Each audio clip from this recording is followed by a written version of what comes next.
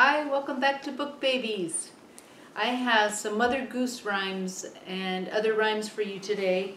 One of the things that they do when they put together these programs is they look at what is a good thing to present, and the early literacy tip today is that basically doing bouncing or clapping rhymes helps babies, toddlers, and young children feel the rhythm of the rhyme. And that skill will help them pick up syllables in words, which will then help them learn to read. So all these things that just seem fun are a great thing to share with them anyway, but it's helping them read in the process. So the first story I have for you is Hickory Dickory Dock and Other Favorite Nursery Rhymes. And the library has a lot of different nursery rhyme books, so just come in and check it out sometime. I just picked a couple that I liked. So this one happens to be illustrated by Sanja Reschek. And the first, I'll just share a selection of them from the book. Hickory Dickory Dock. Hickory Dickory Dock, the mouse ran up the clock. The clock struck 1, the mouse ran down. Hickory Dickory Dock. And that one's fun to do as a song too, if you look that up online. 1, 2, buckle my shoe. 3, 4, shut the door. 5, 6, pick up sticks. 7, 8, lay them straight. 9, 10, a big fat hen. And that one you can do easily just counting out on your fingers as you do it. And here's a color one. Ba ba black sheep, have you any wool? Yes sir, 3 bags full. 1 for the master, 1 for the dame, and 1 for the little boy who lives down the lane. Little Miss Muffet sat on a tuffet, eating her curds and whey. Along came a spider, who sat down beside her and frightened Miss Muffet away. And another color one. Mary had a little lamb, its fleece was white as snow, and everywhere that Mary went, the lamb was sure to go. Oh, and here's a fun one when they're just little. Patty cake, baker's man. Bake me a cake as fast as you can. Roll it and pat it and mark it with the B, and put it in the oven for baby and me. And the hand gesture to that is roll it and pat it and mark it with the B. And the last one from this book. Rub-a-dub-dub, 3 men in a tub, and who do you think they be? The butcher, the baker, the candlestick maker. Turn 'em out, knaves all 3.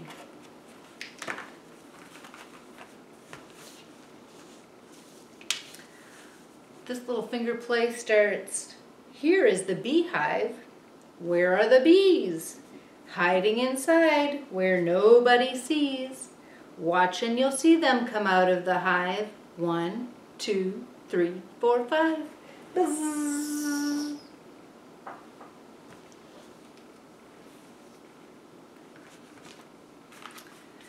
And this is a new one the library picked up called 10 Little Fingers and 10 Little Toes.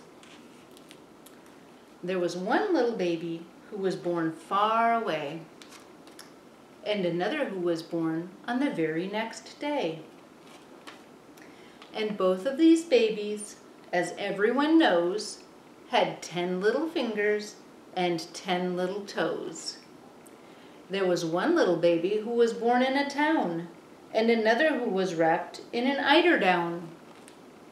And both of these babies, as everyone knows, had 10 little fingers and 10 little toes. There was one little baby who was born in the hills, and another who suffered from sneezes and chills. And both of these babies, as everyone knows, had 10 little fingers and 10 little toes.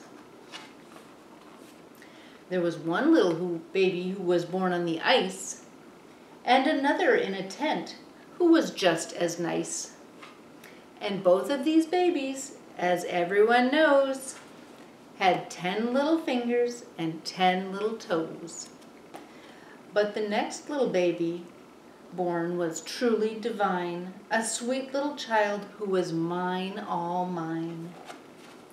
And this little baby, as everyone knows, has 10 little fingers and 10 little toes and 3 little kisses on the tip of its nose.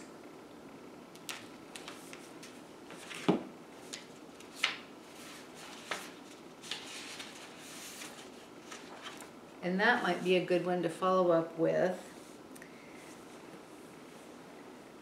1, 2, 3, tickle your knee. 4, 5, 6, pick up sticks. 7, 8, 9, you're all mine.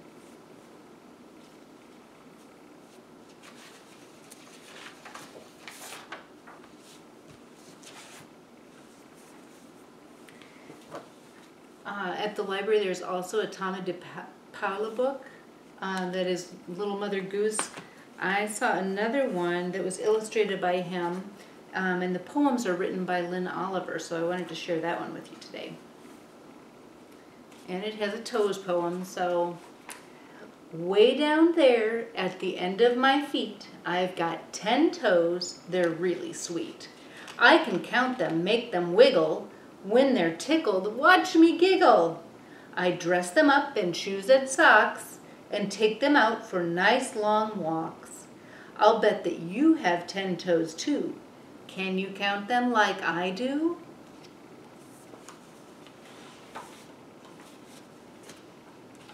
My nose. Upward from your feet and toes, you'll find a thing they call your nose. It's in the middle of your face. This is, I think, the perfect place.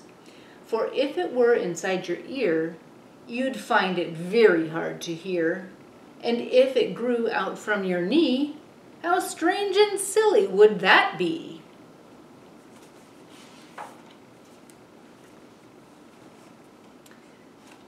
My first word. My first word. What will it be? Mama, Daddy, more, or me? I might say baby, ball, or puppy, or hold my hand up and say uppy. When I talk, I might say bird, or maybe words you've never heard, like binko, gaga, whoopsie goo, or nummy wawa, doo ba doo.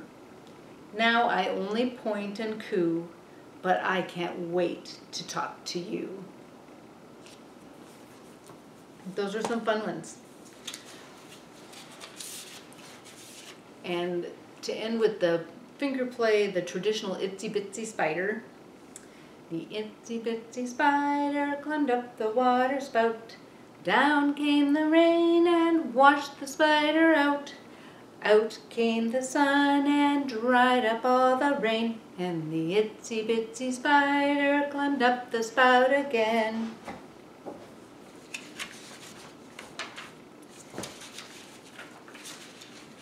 And just a couple play reminders. One of the things that you can do is to remember tummy time. And sometimes baby doesn't love it, but it's great exercise for their neck, for their shoulders, for their arms, for their hands. It gets those muscles strong so that they're ready to do things like grasp. And one of the things that they could practice grasping is if you kind of play a game of in and out. You get out some small boxes or baskets, and then you get out blocks, soft toys, rattles, measuring cups, just different things in different sizes, shapes, and colors so that they can practice putting in and out and taking out. And while they're doing that, you can talk with them about how they put the red ball in the basket, or how they took the yellow rattle out of the box. So those are just a couple ideas, and that does it for our book babies this week, and I'll look forward to one more time with you in 2 weeks.